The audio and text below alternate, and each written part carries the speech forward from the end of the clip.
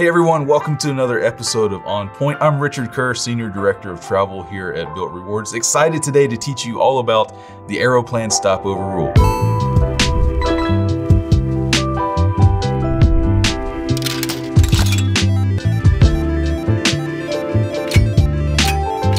The challenge today is going to be, how do I book a single ticket that sees more than one destination for minimal cost? Before we dive in, if you love learning how to maximize travel, make sure you subscribe to our channel and hit that notification bell so you never miss an episode. With that, let's dive into Aeroplan.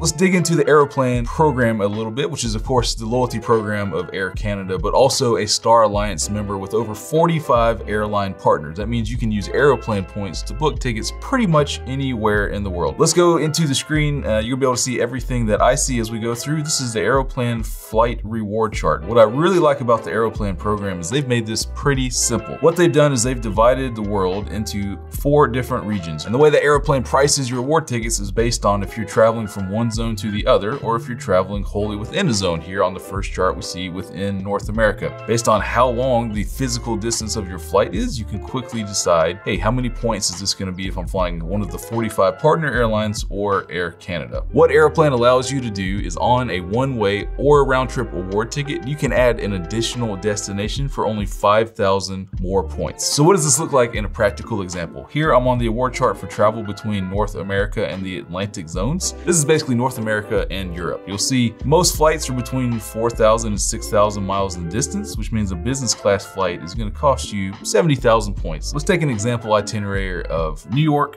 to Istanbul via Frankfurt on Aeroplan partner Lufthansa. If I want to fly from JFK to Istanbul via Frankfurt, which is Lufthansa's hub, it's going to cost me 70,000 points. What I can do is add a stopover in Frankfurt for 5,000 points. So for the total of 75,000 points, I'll fly from New York to Frankfurt. I can stay in Frankfurt for up to 45 days, which means I can explore all the areas around Frankfurt. I can take trains around Germany. I can see as much as I want, and then carry on to Istanbul and stay there on my one-way ticket as long as I want. If I were to book these flights separately, the flight from JFK to Frankfurt would be 70,000 points, and then we would scroll down to the award chart that says travel wholly within the Atlantic zone, and the flight from Frankfurt to Istanbul is actually 1,100 miles. I cheated and looked it up a little bit earlier. That means I would pay another 25,000 points for business class, which means I would be paying 95,000 points if I booked this separately. I've saved myself 20,000 points, and I'm able to explore 2 destinations instead of 1 on the ticket. Stopovers are great. There's actually a few additional rules that we do need to cover. With Aeroplan, stopovers are not allowed anywhere in the US and Canada. When you make your routing for a stopover,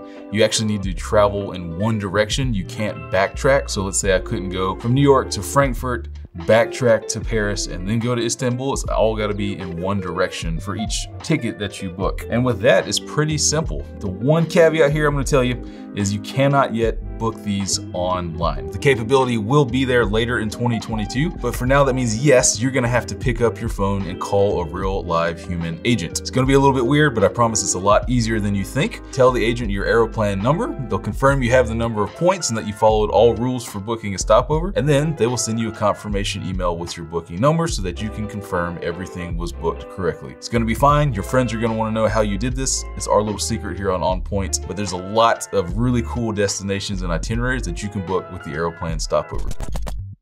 Hope you learned something today with the Aeroplan Stopover ticket. If you enjoyed the video, make sure you hit the like button. You can always submit a challenge or a question to us on social media that I might cover on the next episode of On Point. See you next time.